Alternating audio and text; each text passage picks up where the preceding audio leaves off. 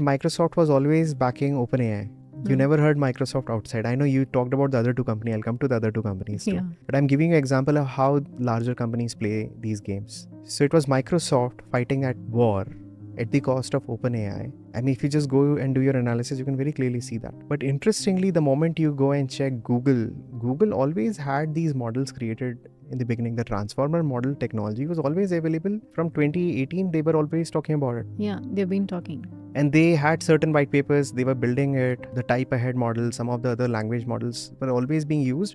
And these are already used in their ad ecosystem. Now, because everybody is demanding it, they are just gradually rolling out those tools. And practically, whoever be number one or number two right now, it doesn't matter because they already have corporate clients and they'll catch up in that particular game.